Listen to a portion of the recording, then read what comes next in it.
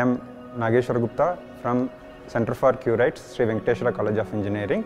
So we are into a product development team. So we have developed a product. It is called hydroponics or aquaponics grow bed. Okay, in fact we can say it is an indoor grow bed. So what it gently do here, when you are doing aquaponics, you need not have an automated system which will affect the fish or the horticulture plants when you have a connected model. So what we made, it is a semi-connected model. When you are cleaning your tank, okay, the water will be transferred to one particular place. From there the ammonia will be converted into nitrate by its own process.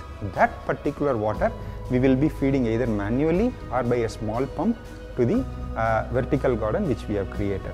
You can see the general grow beds of all aquaponics or hydroponics will give you greeny leaves like plants.